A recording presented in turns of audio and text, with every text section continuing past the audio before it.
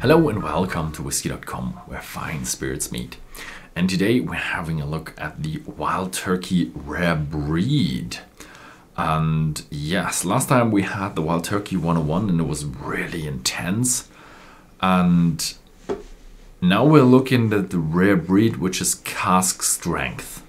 So it's to be expected to be even more intense because it has a higher alcohol by volume. And yeah, it's just more expensive, probably a bit more high quality as well.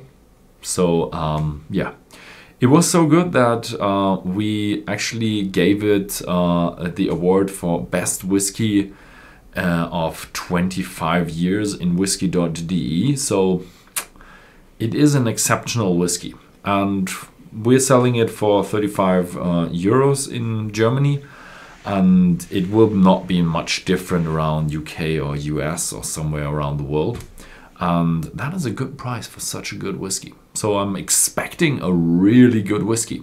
Maybe I'm getting disappointed today, but I'm not. Probably. And what do I call it? I've had a bit of a talk about quality and production of Wild Turkey last time. Now let's get a bit of into history.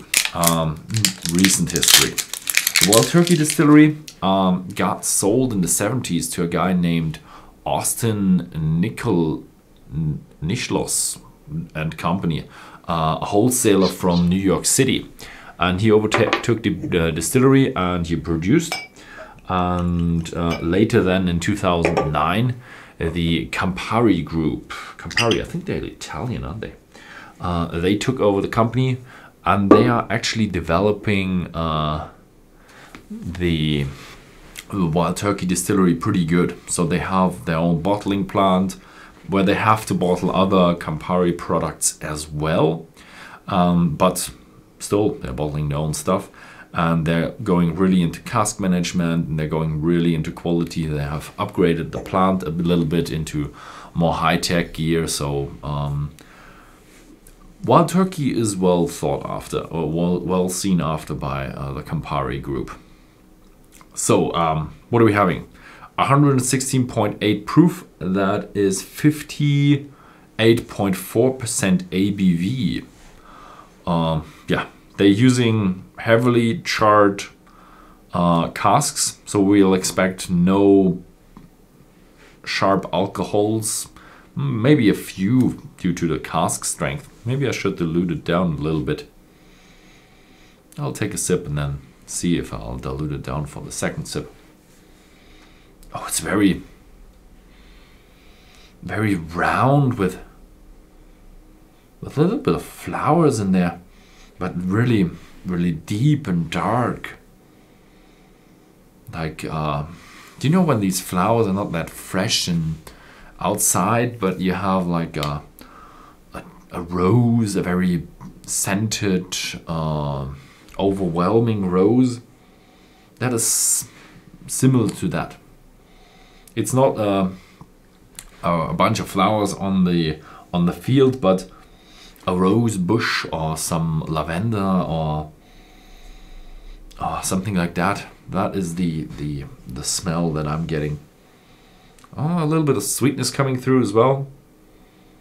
A little bit of a round caramel, but not that much. It's very flowery. Bit of atypical for Kentucky straight bourbon. Nice.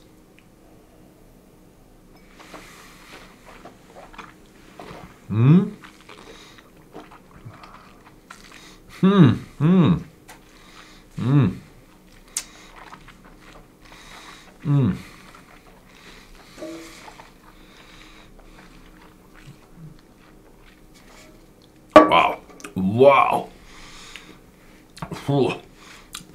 I said Wild Turkey 101 is really intense. Now that puts it a bit more into perspective. This is really intense. This gives it just a bit more, even more kick to it. So it's you have oranges, you have brown sugar, you have a little bit of a rum flavor as well. And there's a lot going on in this whiskey. There's a lot of oak going on. There's a bit of a dry feeling in my mouth. Maybe a bit, maybe it's a bit too much alcohol. You don't realize the alcohol so strong here because it's actually really well matured. So you realize you have a very, very well matured whiskey. Didn't add that much water. A very, very well matured whiskey. And that hides a bit of the sharper alcohols due to the heavy char. They actually said number 4 char on the bottle. So they don't give you an age statement, but they give you the quality of the cask.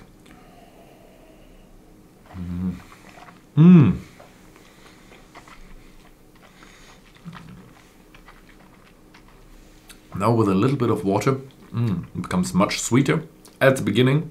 Now here comes the oranges, a little bit of a zesty orange as well. I think we had that in the 101 already as well. So maybe that's a bit of a wild turkey character. And it's very well with a lot of oak in there. But you do realize it's American white oak, so it's not that bitter. It's very round and smooth in the back.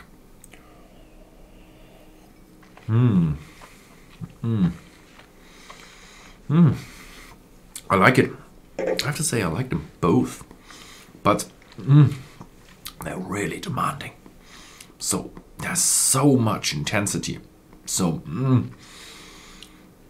I'd really have to recommend you enjoy these as pretty much your last drink on that evening, because everything after that will be tainted with the flavor of wild turkey, because it's just so intense.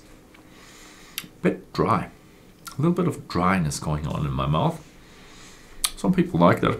I find it intriguing, but the flavor is still in my mouth. It's very much there.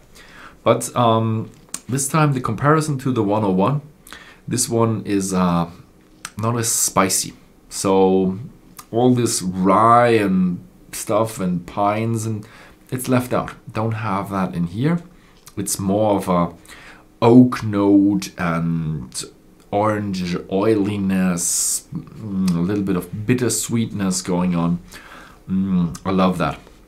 It's a really, really good whiskey, and I do know now why Horst chose it for the best whiskeys in 25 years from Whisky.de. So yeah, I'd really recommend have at least one of the wild turkeys at least once in your life, because they are exceptionally well made and good quality whiskies. You do pay a bit more than your usual standard discount whiskey, but they are worth your while. They're not as expensive as a lot of Scotch whiskies or other high-class whiskies from America, but they are exceptional quality. So yeah, thank you very much for watching, and see you next time.